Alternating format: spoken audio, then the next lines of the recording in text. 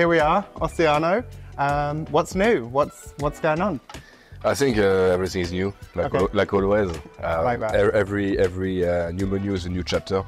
Every year it's a new Ossiano in a way, because we are in constant motion. I always say that, and the way we drive and the way we do Ossiano, it's always trying to be in motion as well, reinventing ourselves and being able to surprise our guests constantly. Like where do you get your inspiration from? Is it travel? Is it other restaurants? I don't want to say that, but you know, like where does it come from? It can come a memory, trying to capture an emotion on time.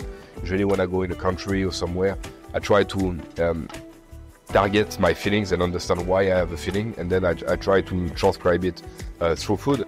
The product we use must be excellent. The origin will be supposed to be clean, and the dish should be exceptional. Let's talk about this dish. Yes. Tell me about it. So our menu is called escale, and one of the escale that we're going to have, one of the stopover will be in Japan. So here we have beautiful shrimp, sakura ebi coming from Japan.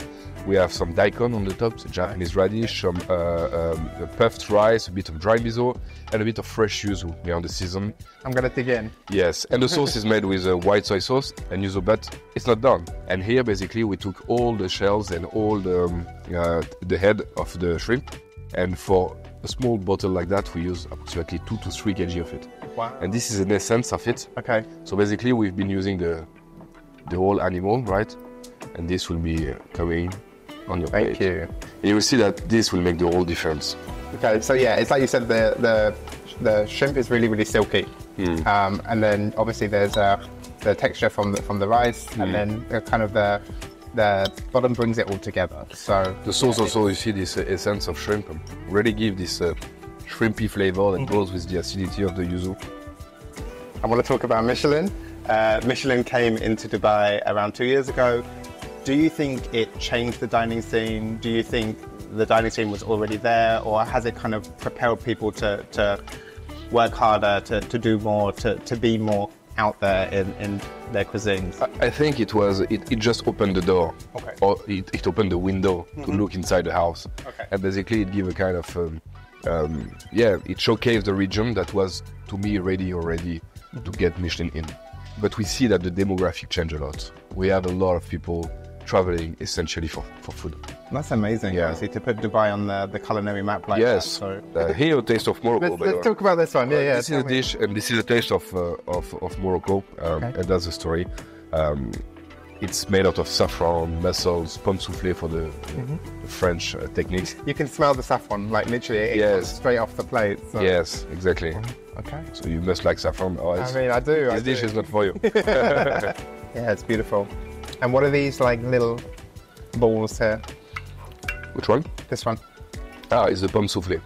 Okay. So it's this very famous technique where you puff a potato, basically. Okay. Yeah, it brings the texture. But no, you're right. The fish is super flaky. Yeah. Very light. But the saffron really like comes through. It brings everything together. So this is the Mont Blanc, very classic dessert from France, made out of chestnut. Here we have some mandarin vinaigrette, mandarin sorbet, a chestnut mousse, a bit of praline of almond inside, some rum gel. It's a dessert that we launch now. So delicate, honestly. I almost don't want to break into it. Yeah, it's very light. Okay. It tastes like Christmas. What is the sauce on the bottom?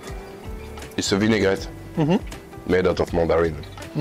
So basically, we bring the savory flavors into a dessert. So I want to bring it back a little bit more local now. So obviously, we gave you for the last 2 years Restaurant of the Year at the Fact Awards. How does that feel? Obviously, not only to be named the best restaurant in Dubai. How does that feel for you?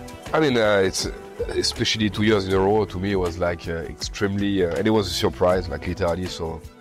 I was very, very, very proud, and he came on a day that was very needed, I would say. Okay. I think that happiness and we work towards keep going in this way, we hope, because that's the way we see it. Thank you so much. Thank you so much. Thank you.